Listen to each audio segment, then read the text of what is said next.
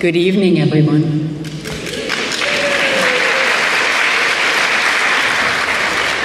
I gotta tell you, I've been waiting 2 years for this presentation because that's all I've heard. I'm not gonna tell you anything. I'm not gonna show you anything. You have to be surprised like everybody else. So we're gonna look forward to this. I've been instructed to keep it brief, and I will, but not without saying that in thinking about Paul's presentation last night, and his final slide showing Father Catich, and on either side all of the things that he did and all of the things that he was. An educator, a carver, a musician. I got to thinking, if we had Denis Brown's picture up there, he'd have an equal number of things on either side. He is many things. He, to me, is a friend. He is also a pain in my ass, but and I'm sure y'all could have your own adjectives to put on the side of his picture too. But most of all, to me, Denis is a creative. He is an intelligent thinker. He thinks way beyond what most of us would even think of. And as a creative person, as an artist, he challenges us. And as big of a pain that he is, he really does challenge us. He challenges us to think, and to think how our art can affect people, and what are we trying to say with our art. So, our art. And so I can't really say any more except watch and enjoy, and I'll be doing the same. So let's welcome our speaker tonight, our presenter, Denis Brown.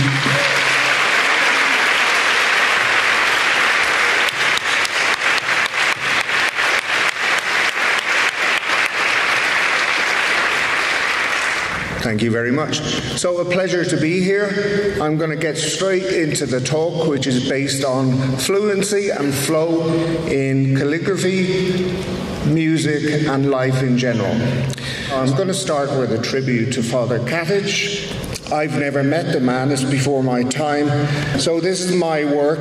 I have very limited amount when I was a student. And his book inspired me to practice these TRAJAN letters. But first, let's have a look at the whole column to put it in context.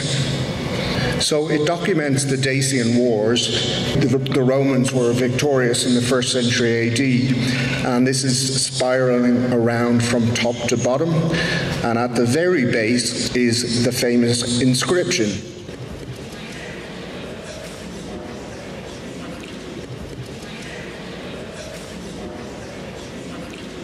Relatively small compared to the whole thing, yet monumental in more than one way.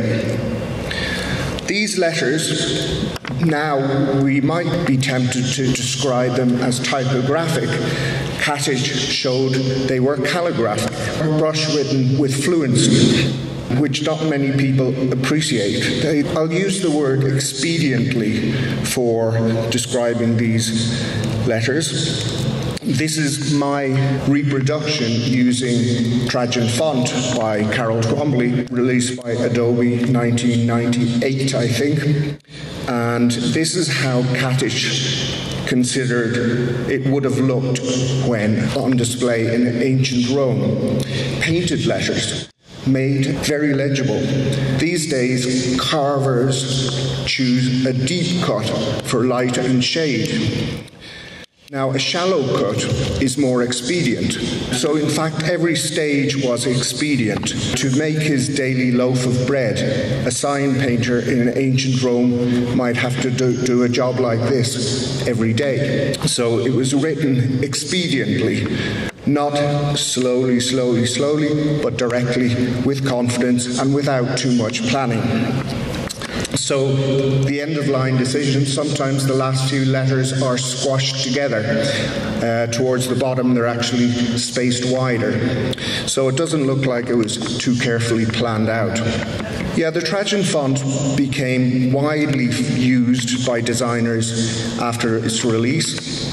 The tragic thing about it is it's become a cliche. So designers paid their $40 for a license to use it, but then they realized so did everybody else. It's one of the reasons I don't like the idea of designing type fonts. One minute you're a hero, next minute you're a cliche. Hollywood film titles still use this font almost all the time, but it is based on the TRAJAN inscription.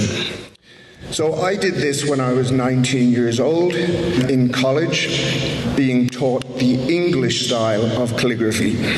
I practiced this just from Catich's book, which is not quite a how to do it. These letters were written expediently. I understood the energy that comes from that, while other students practice very slowly. I was teenage, but there were students of all ages studying calligraphy full-time in London.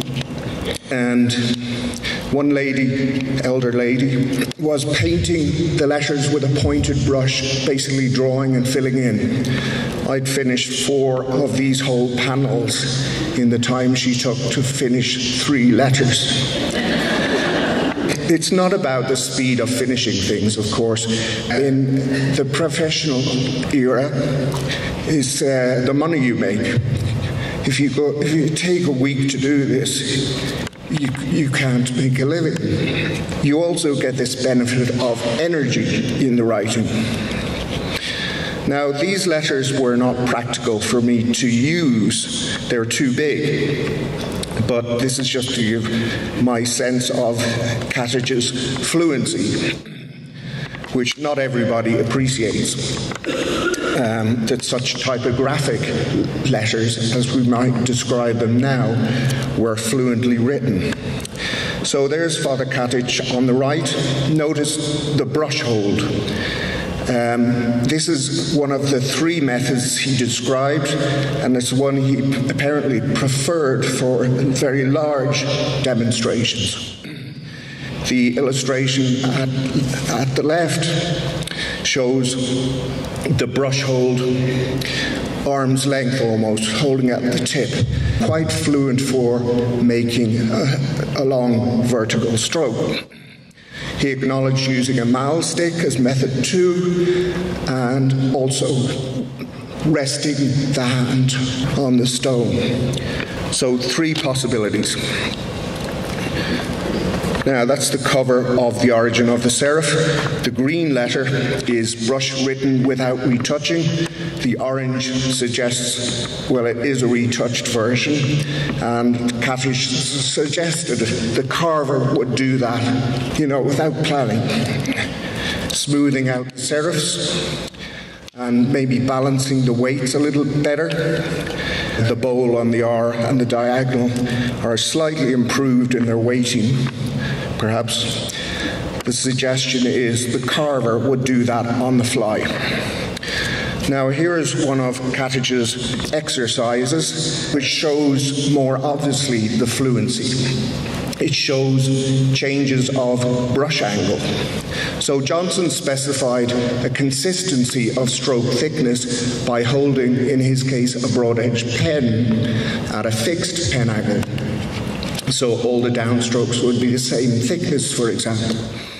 Now here, the downstrokes are still consistent, but the direction of the upstrokes, the thin strokes, varies greatly.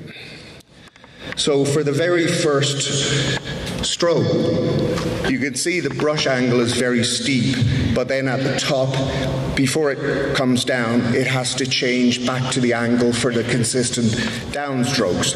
So Catich's philosophy differed in not holding the brush at a constant angle, but varying it, allowing thin strokes to be any direction.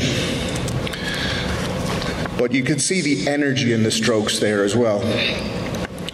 So acceleration at the base of strokes, faster up, slower down. Now, I'm not really going to show too much traditional calligraphy here, but just to get into this idea of ink flow. And these are strokes that get an energy from being written fast, not rushed, pauses in between. but that's my way. Now, I've noticed in classes, students have struggles with the ink, with the paper. They have struggles with the teacher sometimes. And everything's difficult. So then maybe they dip their brush into water and they might not even notice the natural flow, fluency. So this is from one of my first videos a long time ago, but you can see the patterns and the flow. And if calligraphy could be that easy, it just happens by itself. So this is a print from some years ago, and I'm going to show you a new movie using this idea of abstract calligraphy. So some people said at this time you can't have calligraphy without letters, but actually letters are abstract. Language is abstract. This is ink. It's concrete. It's at least a photograph and a print of ink. And at least metaphorically, you could say it's calligraphic. Just appreciate the qualities we like in calligraphy. Thick and thin contrast, fluent lines, and a beautiful calligraphic composition.